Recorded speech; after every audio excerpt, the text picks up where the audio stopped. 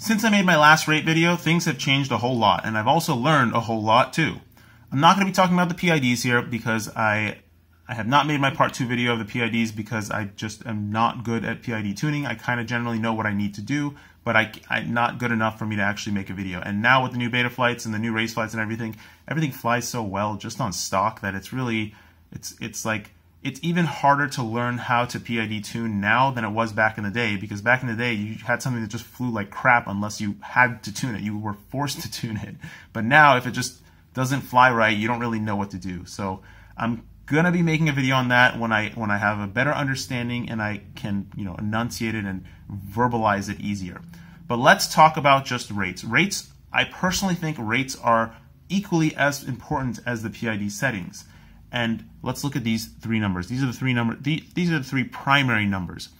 First of all, don't focus on degree per second. That number is rather meaningless. If you go to race flight, the degree per second is totally different. Like my race flight rates are like, the degree per second is like half of that. And KISS, I don't even know if they have degree per second. I haven't used KISS in a long time. So don't focus on degree per second. Focus more on the stock and where you go from stock, because race flight and beta flight have excellent stock settings already for racing. And KISS, I'm sure things have changed. I just haven't used KISS in a long time. The stock rates for beta flight and race flight are excellent for racing. For acrobatics, you probably want higher rates in general. But first, let's back up and look at the numbers on their own. So let's zero everything out, and you see here. So the first number, RC rate, is what modulates the middle area of the stick, the mid area of the stick. So what I mean by middle is this much of the stick. Well, everything is smooth together, but in general, it has the most effect on this much movement, this much movement.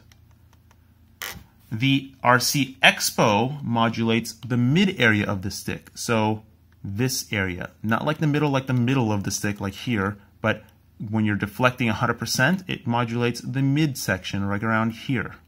The super expo modulates the last end of the stick. And of course, not all of them are independent of each other. They all smooth together. So let's increase and change them and see what happens to the graph. Let's first do RC expo. So the red line is what we're looking at. That's the roll axis, and let's increase it and see what happens. See, the red line is going up linearly. Don't look at the blue or the green, and don't worry about the thing jumping around. Just look at how the red line is going up linearly. And that's what it does. So it linearly changes the middle of the graph. So it's going to respond completely linearly to your finger movements. Now let's look at super rate. Super rate is supposed to modulate just the end area. But once you modulate this end area, it becomes asymptotic. It's going to smooth into the rest of the graph as well. So let's increase that. Just look at the red line again. Let's see what happens. Let's actually reduce this back down to 1 to make it easier to see. So there you go. So look right there. You see how it's curving really the end, and then the rest is just responding to that curve. It has to smooth out. So it's becoming very, very asymptotic. So what you're seeing here, it means that the stick's going to be really, really soft around the middle, but as you go further and further out from the midline deflection, it's going to get crazy, crazy, crazy fast. That's what super rate does. Now let's look at RC expo. Let's set this back to 2.3 to make it easier to see. So RC expo is supposed to modulate just this area, not the middle part, not the ending part, the mid area of the line. So let's see what that does. It curves it. So let's put this into layman's terms and kind of like understand exactly what's going on. So the RC rate makes the mid area more sensitive.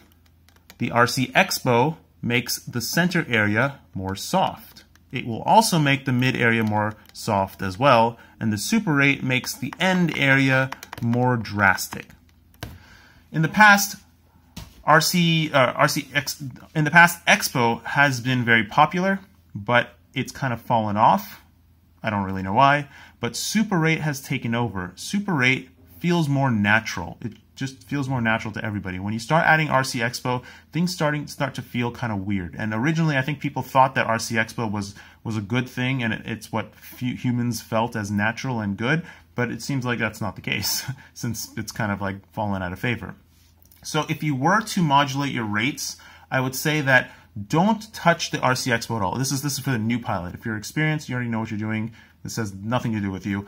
If you're a new pilot, stock rates are pretty darn good. don't touch RC Expo.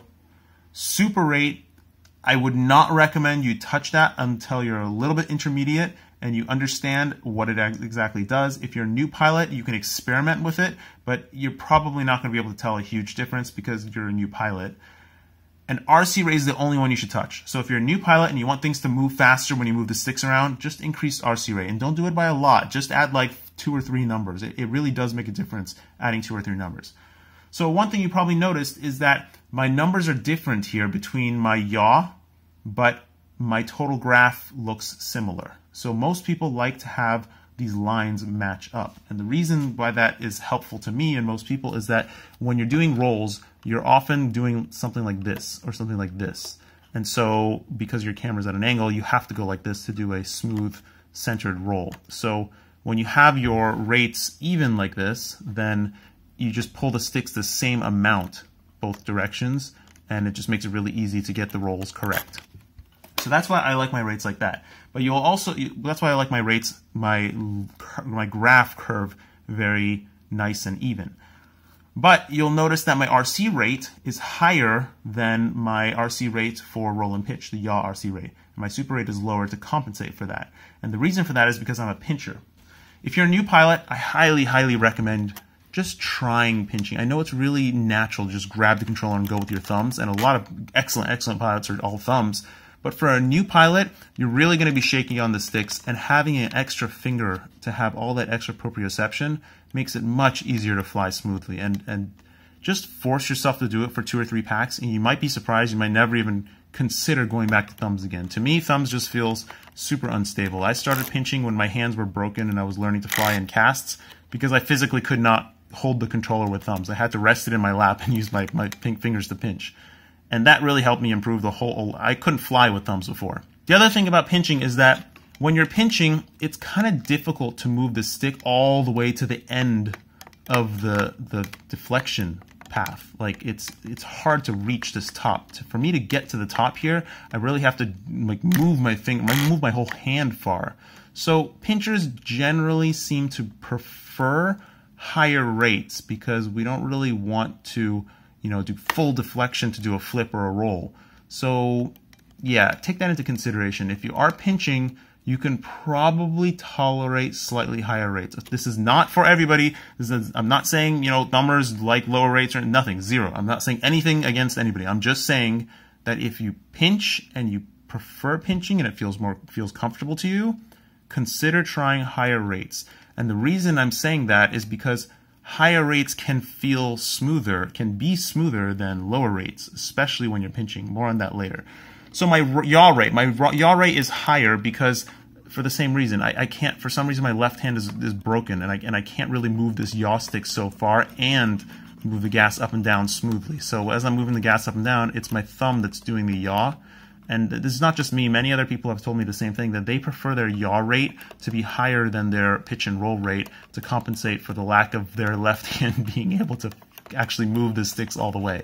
When I realized that, my flying got a lot better. So like I said before, having high rates can potentially make you a much smoother pilot. And I know that some of the best pilots fly with really, really high rates. I know Schizo, I'm pretty sure Johnny Scher, they both fly with really drastically high rates, and you can tell that in the movement of their quad too. And that's, I would say that that's because when you're doing your flips and rolls, it's really easy to just like, move the stick a little bit and then just hold it on the way back. So you're gonna bounce the stick to the side and then move it back to the center, but you're not gonna move it all the way back to the center. And the reason for that is, if you put your stick in the center and you move it around, you'll notice that it's kind of notchy. You can't smooth, like if you try to move diagonally, it's kind of hard to get that center, to go through the center point of the stick like very smoothly. You will always get a little hiccup. Like if I let go of the sticks, it like bounces around the center. It's not super smooth in the center. You can't move it in a smooth circle. If you were to map out the circle that you're drawing by just moving the sticks like this, it's not going to be a circle, because as you transition with the stick deflected in the roll position, as you transition the pitch from center, from top to midline to bottom, you hit that notch in the middle. You can hear it. You hear that in middle notch?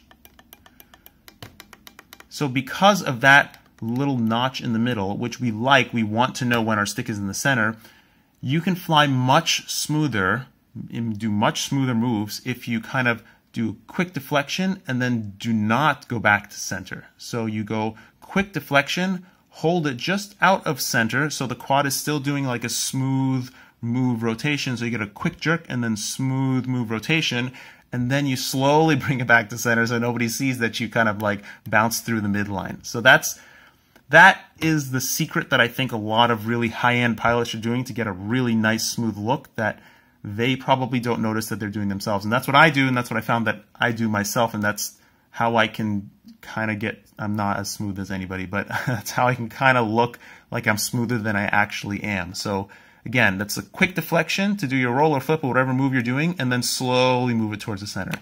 What gets complicated is when you try to do a roll with a high camera tilt, where you have to pull the sticks opposite directions and then move, and then you want to do a roll backwards the other way too. So then you got to move back, and both of the sticks have to transition through the midline at the same time. That's a difficult thing to gauge, and that's really just comes with experience.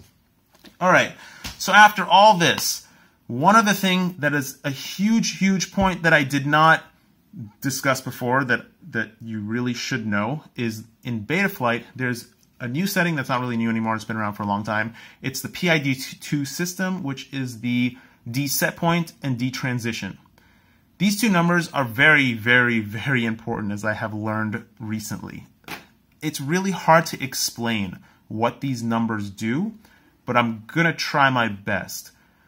So don't really read the names. The names don't mean much. They don't explain anything. And these tooltips also, they're not really, you can try reading them, but unless you've been using this stuff for years, you probably don't even understand what any of the words in here mean. What the D set point is, this is not correct. This is not an accurate explanation. It's just my best way of explaining it in words. The D set point is the responsiveness of the stick.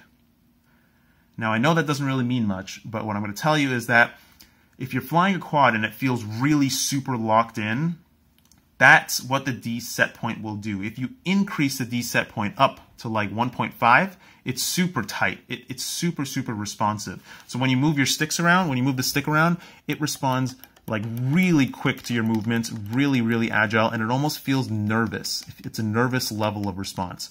Racers want that number super high. For acrobatics, you want it around 1. 1 is going to be a 1-to-1 response to your stick. It's going to respond, they all respond fast, but it's going to feel like it responds the same as your fingers move. The problem is when you get below 1, and the issue is that, look, here is default settings. So default settings for Betaflight, they've put the D set point at 0.6. To me, that feels super loose. It feels like the quad is not in control, and I don't like it. They put the transition at 1, which I'll explain next, but this set point at 0.6 is just not, it feels super loose. I highly recommend you move that number up to at least 1, and I prefer 1.08 or 1.1. I really want the stick to feel like it's really connected to the quad. And when you're at 1, it feels like you're super connected to the quad. When you're past 1, when you're up at 2 or so, it feels like the quad is more connected to you. It feels like you're the drone. Like it's controlling you. It's moving faster than you are. So let's keep that at 1.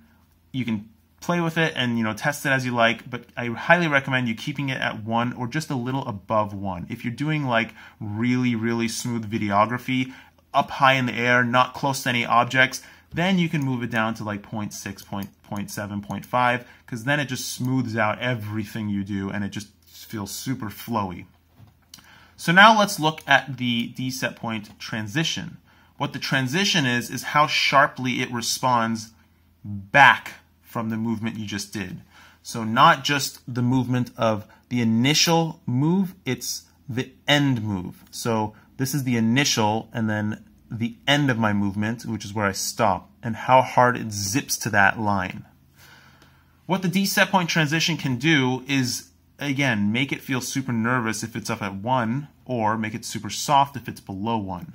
The D set point transition is a percentage of the D set point weight. I don't know if it's an actual percentage, but to me, in my experience, just playing with it, it feels like a percentage. And let's go back to my actual numbers. So if you look at my actual numbers, my set point weight is at 1 and my transition is at 0.4.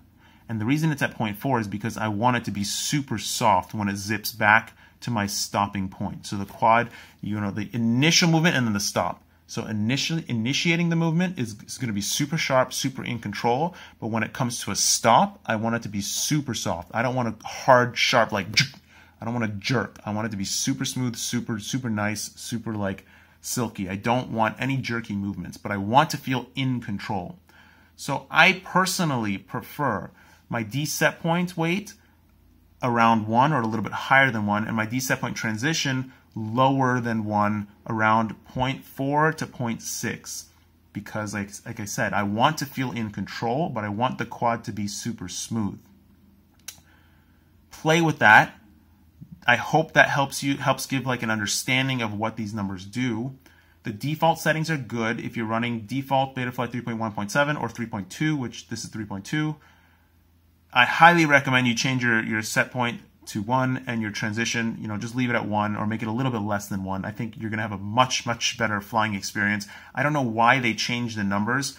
The previous numbers before 3.1.7 were actually like this. They were 1 and then the set point was below 1. So I'm not sure why they flipped it around. I think because between the versions they kind of flipped these two over. So before there was a version where the transition was on top of the set point weight and then the numbers were jumbled, and I don't know what happened there, but put it back to 1 and 0.4. That's all I have for you now. I hope that was very helpful. Don't forget to floss.